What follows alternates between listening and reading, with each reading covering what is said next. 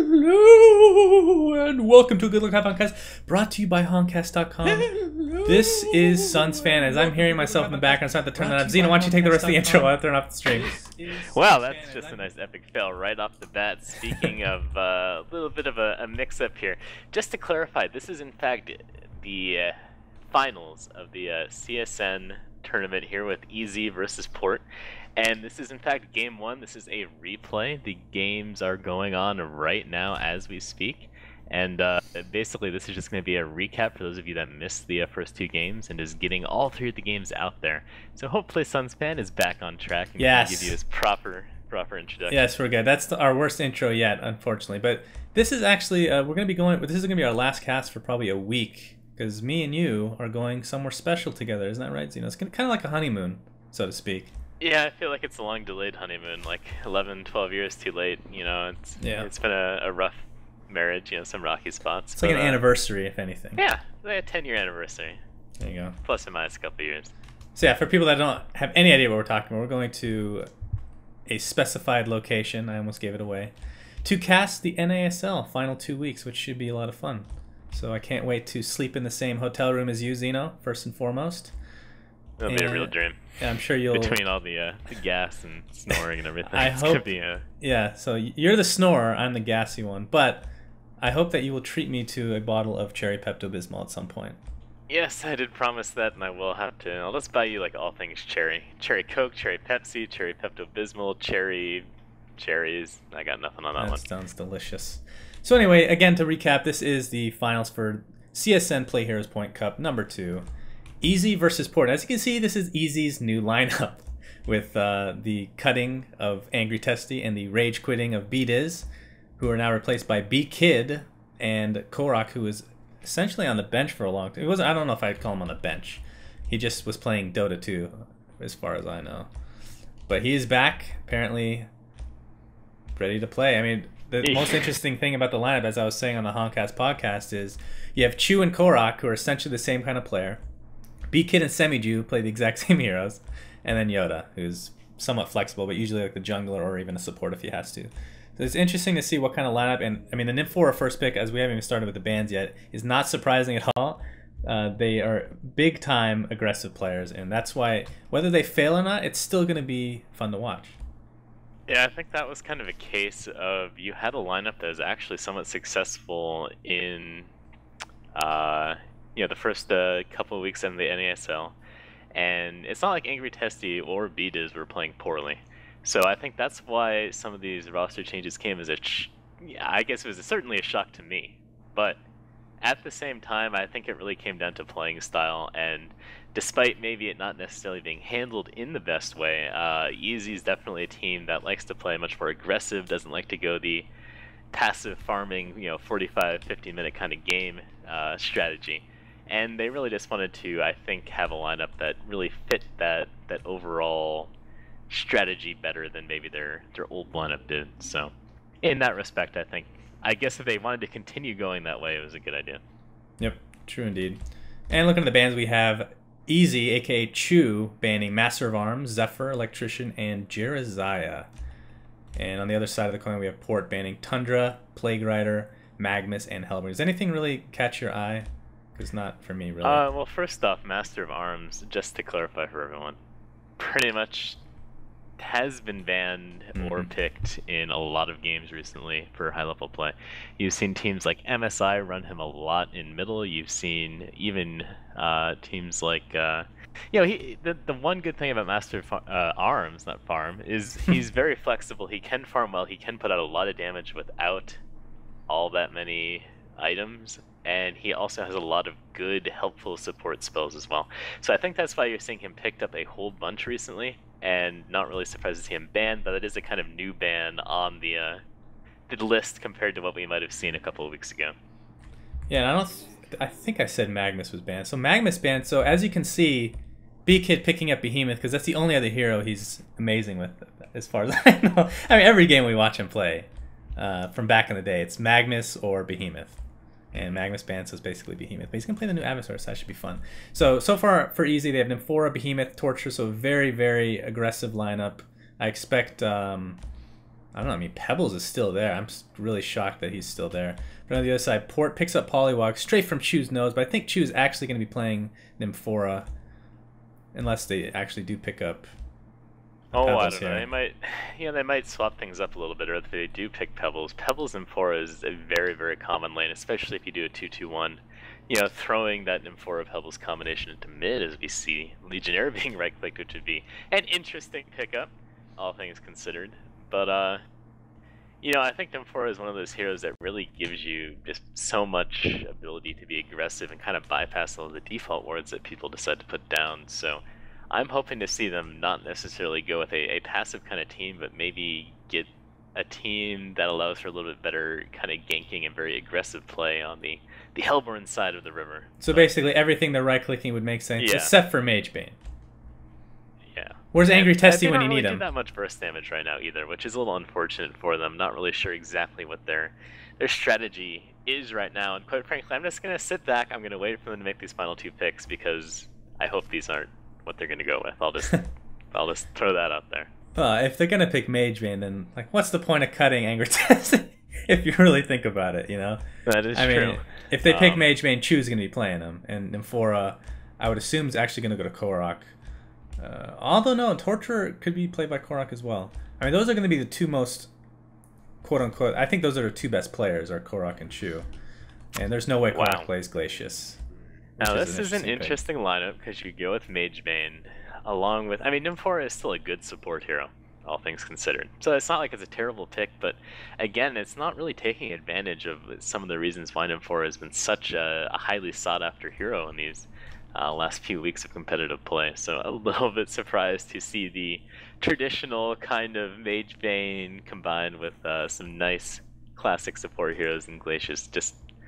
They're really setting up for a farming game, and if you look at this lineup, this is a lineup you might see way back when tri-lanes are all the rage, and you could well, yeah, they have do tri-lane things that written way, all over so, them. yeah. I'm not sure if they're gonna end up doing it, but tri-lane would obviously be Magebane, Behemoth, and Glacius, with Nymphora mid and Torture in the sidelines. So see if they end up doing that. But Port on this hand, what are they gonna do here? They have Poliwag, they have Amun-Ra, which we haven't really seen as of too much lately, surprisingly, along with Tempest and that's a pick of Rhapsody, the new what is it called?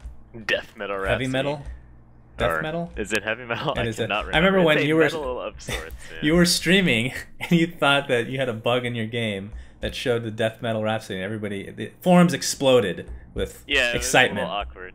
And I'm like, oh no, I feel like I just released something and I shouldn't have, but as it turns out, like almost everyone could see it. So, big sigh of relief for that. Last pick, Emerald Warden, which is a direct, well, I wouldn't say direct, but it definitely counters Magebane to some degree with that silence ability. But it looks like they're probably going to interrupt. Of course not. I have to say this. Yes. Rhapsody, by the way, just add a little bit of color to that. I swear, it just looks like, I bet there's almost no difference between a right-clicked Death Metal Rhapsody. Not that you can actually kind of do that, but it just looks a little bit too gray for me. Yeah, like so I couldn't tell at first if she was picked or not. Like, are they right-clicking or? Well, yeah, obviously, but any kind of Tempest pushing lineup with Rhapsody is always a good pick, although Rhapsody was nerfed a little bit in her ability to heal gigantic creep waves and all that kind of stuff, which was much needed. But, I guess just looking at the lineup so far, I would much rather be in Port shoes than Easy, just because Easy, I really just don't really understand what they're doing, to be honest. It really depends on how good of a start they get off to. But, the Emerald Warden, I'm going to be most interested in seeing what lane she's going to go. Because she could technically solo, but you can also put her... Well, honestly, Poliwag's definitely mid. Tempest is going to be in the jungle. And I would think Amun-Ra, Rhapsody laning together and Emerald Warden soloing one of the lanes. So we'll see what they end up doing. Looks like Emerald Warden is going to be heading towards top. And Tempest is going to be denying a creep at bottom to help out the Rhapsody and Amun-Ra. Pretty decent combo there. I'm kind of surprised that we didn't see somebody like perhaps a Demented Shaman with an Amun-Ra. A little bit more heal ability. Obviously, Rhapsody's ult's pretty huge for mid to late game, depending if you can get it off. But I don't know. Demented Shaman we've been seeing a lot lately against or with somebody big tanky like Amun-Ra or Zephyr or something like that. And on the mean side, okay, so they're not going to do tri-lane. This is what. So I was going to say this. My second guess is Magebane going to be mid with somebody. Looks like it's going to be with Glacius. Meanwhile, top is going to be Behemoth and Nymphora, which is very odd. Very odd lane, indeed. It's odd, but they do have a decent combination of stuns, especially if you play Nymphora very aggressively. Just trying to get out a lot of damage, but you know, in the end, it's not like you're super excited about getting Nymphora or Behemoth far, and I would imagine, you know, they're going to channel some of that early gold that they might get to Behemoth, maybe try and get him an earlier, you know, portal key than he might get otherwise, but I'm just not a fan of that lane, and, you know, again, you can't really, they don't have that much burst damage. They don't really have, like, a great ganking team. Their main hope for success is to really dominate this mid lane, obviously 2v1. And the one good thing about Mageman is he is a good counter to Amon-Ra with that mana burn that he does have. True. And I think this mid lane is going to be lost for Poliwag. I mean, Poliwag is a hero that you have to solo with, or else he's pretty useless. As we're going to see early aggression here from Easy. And I don't think there's any way that Poly can win this lane without help from Tempest. But Tempest, in the meantime, might need to help Emerald Warden, who's going to be pretty much perma-stunned here at the top lane. And I don't think that's going to change anytime soon with the fact that you cannot counter the ward that they have here for the stat or for the pull, which I don't think we definitely haven't cast a game since they changed that. Adds a whole new dynamic. Clarify for people, you cannot buy Words of Revelation until 30 seconds into the game, I believe. So one of the significant changes that they did make to basically the whole early game warding process is that you can't immediately have a counter ward out there to counter, you know, things like the creep block and all that kind of stuff. They have also made it so you can only buy 2 Words of Sight at the beginning of the game, so that takes away a lot of various laning wards and stuff that people might otherwise want to put down, because they're basically stuck only having 2. As we see action at bottom, Yoda in a lot of trouble, being really harassed by Rhapsody and Amon-Ra. We'll see if he manages to get away using that level 1 Impale, but one more hit, one more hit will do it, and yeah, does die to the passive in middle. Just after the Bloodlust there, Chu gets a kill on that Poliwag Priest, who, that's going to be a tough matchup, as you said, for Poliwag. Not really going to be able to do too much there. Well, really just going to hope to sit back and get levels. You say it's tough. It's going to be a tough match. He's going to lose, is what's going to happen. Well, yeah, but I mean, you're kind of expected to lose in a 1v2, but there are better matchups than that as far as what he could be going against. I mean, you know, sometimes when you have a 1v2 situation where you're in mid, you can kind of hang back if you're a ranged hero, especially with Poliwag. You know, use that nuke spell to get some of those creeps anyways. Is that what it's called? Nuke spell? Oh, I'm sorry. Are we gonna be official? Electric Jolt. Yes, Jolt. Very good. That's fine. You're learning. And, I'm glad.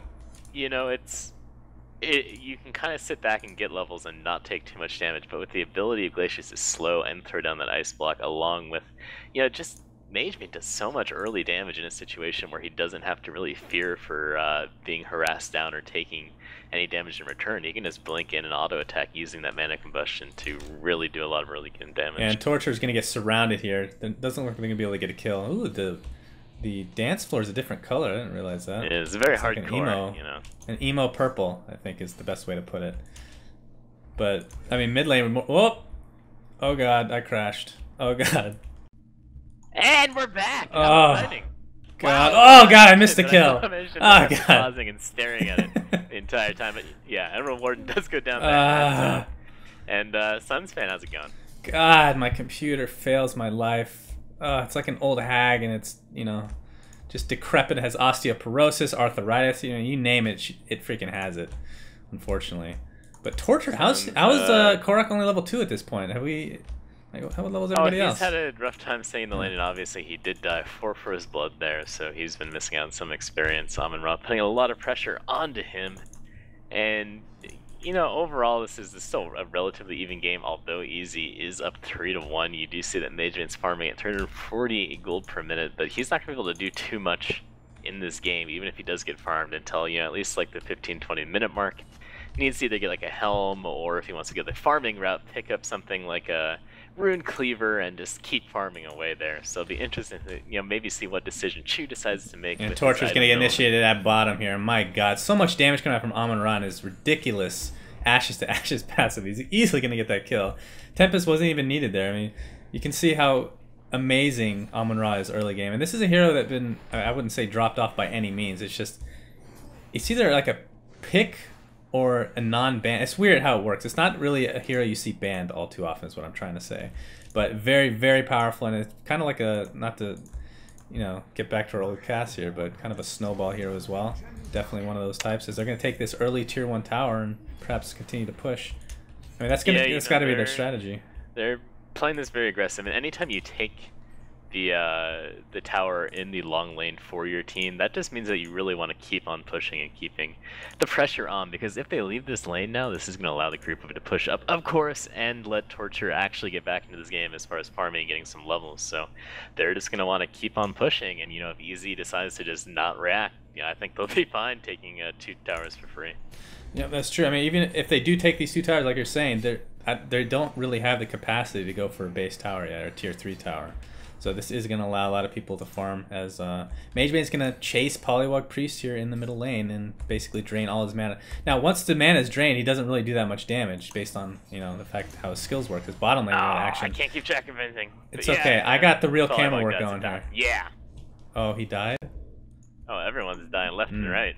Well, I was looking at bottom lane. People die in middle, but yeah, Chu does end up finally taking down the Polywog Priest in mid. While meanwhile at bottom, we did have Amon-Ra actually go down with Nymphora also dying. So tell me, the middle lane I wasn't watching. Did who did they kill again? Polywog? Did Polywog like run into Glacius or something? Because I didn't feel like there was any way, once the mana was drained, that Chu could do anything, because he didn't have his ultimate at the time. I was clicking back and forth, so I really have no idea. So you basically don't know what happened in either lane. That's just how I roll, I see. I want to have equal knowledge. I'm an equal little knowledge. I see. Camera person. So Chu has Helm of Black Legion, as I'm sure you mentioned while I was crashed. I'm not even sure. Helm of Black Legion also on Amon-Ra, so pretty even there. Looking at the creep stats, who's first here? I mean, we've got 30 and 17 on Magebane, so he is by far the best farmer on his team, and in the game for that matter. I mean, it's pretty more even, I guess. Yeah, I mean, it's more he's top 30 heavy and on 17, Easy. But on the other hand, yeah, I mean, nobody else on Easy's team is really getting going at all. I mean, you do have a little bit of farm on a couple of heroes, as we have action at top. Emerald Warden taking a ton of damage. That is the second death for Emerald Warden in that lane, while Rhapsody decides to come up to the river. There's an ultimate from Behemoth, not really doing anything, and Amon-Ra comes in to finish the job there and take down Nymphora. So he's looking scary. Good job at them at least countering and getting a kill there. Emerald Warden obviously struggling a little bit with farm at 2 gold a minute, but I don't think they really care too much about that. They're really going to look to just win this game in the first 25-30 minutes. This Magebane freaking avatar is awesome. That's all I have to say. Yeah, they've done a lot of good alternate avatars so far. And you do have the Heavy Metal Rhapsody, you have the new Magebane, you have a couple other ones that I really like too, and I can't even think of them right now. But it seems like for the most part they've done. Sure. Oh, as we have Polywog actually go down to one last auto attack in middle there with Glacius getting that last hit. So this has just been a back and forth game, 7-4 right now in favor of EZ. But I mean, the towers are just dropping left and right, and you're gonna see Han Portal just really continue to put the pressure on. I think they know that this is a game that they really have to win or get a significant advantage in, really early, because they just don't want that Magebane to continue to get free farm and not take advantage of it. I mean, he's getting free farm right now, no problem. He's just sitting in the middle lane, not even helping. He did get a Helm of the Black Legion, so I'm assuming that the main reason why you get that is just wanting to actually partake in some of these team fights earlier rather than later. Instead of maybe going for something like a Rune Cleaver, where you're basically just stuck farming for the first 20 minutes of the game. So glad to see him go that route, because they're definitely going to need him in some of these team fights as Torture goes down there. Yoda getting really caught out in just a bad position, and Korok will manage to get away, popping that mana battery to get enough health to survive the Polywog wards. Yeah, it's kind of a sloppy play here by both teams for the most part. But yeah, and now that he has the Helm of Black Legion like we're talking about, and he needs to get the Steam Boots, and I'm guessing he's going to go for Geos right afterwards. I mean, he's farming really well. I mean, looking at the gold per minute, he is at 350 gold per minute. While Ra is actually ahead, he's top in the game at 380. So again, this is a hero that needs to take off right now. That's misleading though, because they do have all those towers. I mean, only 2 towers, I guess, right now. Yeah, but that's still true. Better than no towers, and so they have a little bit of that extra boost in gold. It's just really going to be interesting to see how this plays out, in the next basically the next 10 minutes or so, because you do have Tempest continuing to farm away. He does have around 1,000 gold now, so we'll see if he goes more for a Blink Dagger where he can be aggressive and maybe initiate in some team fights, Portal or key. if he decides to get a portal key, or if he decides to get maybe some other items to just help with the general pushing. We've actually seen Tempest go with Mana Ring a couple times, which again is a good pushing item, but maybe not an item we traditionally see with Tempest. As we have Initiation up here, Emerald Warden getting stuck in the tree is going to try and hide there. Does have vision because he is level 6 with Gawain giving him vision over the trees, but there's a Tempest ult being thrown down. That's a little bit of an overkill in some degree, but I worth guess it. when it's killing Chu as that hard carry with Mage Vein, it's always kind of worth it. Making sure that they finally get a kill onto him. So Chu ends up going down there at top. Not really the best exchange for Easy. Probably not what they were hoping for. Yeah, and looking at Amon-Ra, he opted to go for Ghost Marchers for better positioning for his stun.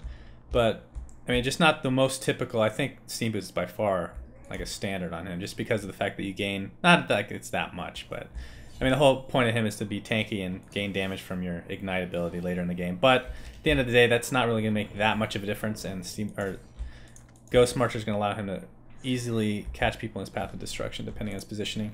But yeah, he's definitely starting to take off now. They're just letting him essentially free farm bottom. Looks like Mage Vein is going to come here and counter, and that is, like you said, a big time counter to Amon-Ra with that mana. I mean, this is something that a lot of people don't understand or don't realize. Now, Mage Bane does so much damage early. His Polywog Priest is going to get absolutely... Oh, a nice sheep onto Behemoth. Might save his life here. Behemoth is still going to stun him. Not going to get the kill. They don't really have any globals to actually take him out. And some backup here from Amon-Ra and Rhapsody. Are they going to be able to catch him? But he's staccato stun on Torture. He doesn't have any mana to follow this up with.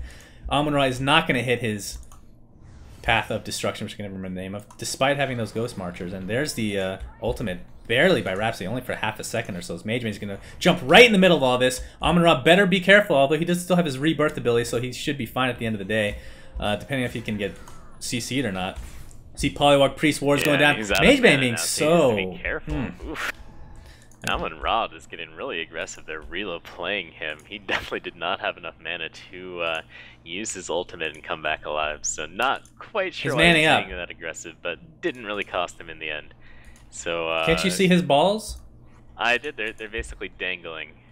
They're gigantic balls just right below him. Anyway, what I was saying is the reason Mage Bane does so much damage in early to mid game even is because the mana that he burns is actually counted as damage as well. So he's doing plus 64 damage, which is essentially like having the damage portion of a Mock of Brilliance, basically. Plus 60 damage if you have mana. But once you don't have mana, although his ultimate can absolutely destroy you depending on your mana pool, if you don't have that big of a mana pool, it's really not going to do that much damage once your mana is drained. And that's something people seem to forget. They start running away from when you have no mana and you don't really, like a Strength hero, for example, doesn't really have to worry too much. Unless you're Amon-Ra, who depends on his ultimate having mana. So. Yeah. And I mean, I guess right now, if you're Easy, you're still not feeling too bad about this game. Especially the way it got started with pushing those two towers at bottom so quickly. You know, it's kind of calmed down. They did take down a tower at top, but other than that, they've kind of started holding their own in these team fights, and the longer this game goes and the more that Chu basically goes around free farming. I mean, he did die once, but other than that, he's had a great game so far. You know, you have to feel pretty comfortable about this game. Yeah, I agree. And the fact that Port's kind of, I don't know, gone into defensive to some degree. They haven't really pushed any towers since that initial pushing of the bottom two. I mean, that was like what they needed to do with all the towers, basically. Basically take out all the outer towers, go for Kongor, as Glacia's going to get caught off guard here. And I don't really see him getting out of here. And he's going to absolutely get destroyed by the Ignite. But here comes the counter-offensive from Easy. Here's a stun from Behemoth, and Mage Bane's going to run right in the middle. He's going to decimate Polywog. Tempest ult on top of both Yoda and B-Kid. Oh, huge Behemoth ult, though. Going to counteract his Mage Bane just tearing through people's faces here. And that mana burn is ridiculous. I'm telling you, it's ridiculous. I mean, it's plus 64 damage. Your computer. Your face. Yeah. Why is it slow? You apparently always get like a million years behind me. I don't even know how it's possible anymore. Well, I have to throw you on that replay sync mod, you know? For, I don't want to do that. No, no. See, yeah, before you had a computer that was as bad as mine. I mean, it's not even that bad. Like, it's fine. But now you have like a beast. And now I'm the Reeves, basically. You have like a little Chihuahua computer. But yeah, it's going to be up to you, basically, to try to sync up. Because I'm the one doing the VOD, you know, VOD content. Basically, gets advantage over. Yeah, we did a little pause. So, you know, I guess let's just say you're Han Portal right now. Yeah. You've had some success this game, but you're still down 2 kills. You have basically not that much of a gold or experience lead. What can you really do to get back into this game, given, you know, where you're at right now? Because they've had some decent team fights, they've had some decent Tempest ults, and still not really come out in all that great of a position. As we have action in mid, Tempest does blink, and they're going to try and take down poor Korok playing Glacius.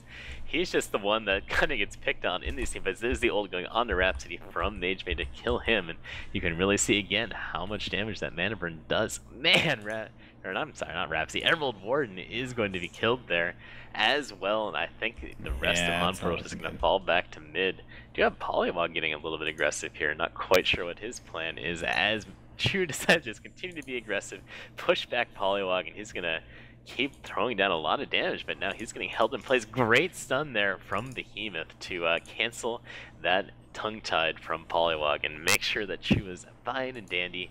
This is going to be another great team fight for Team Easy. Oh my god, dude. Seriously? Quad kill? And Chu's now 8-1.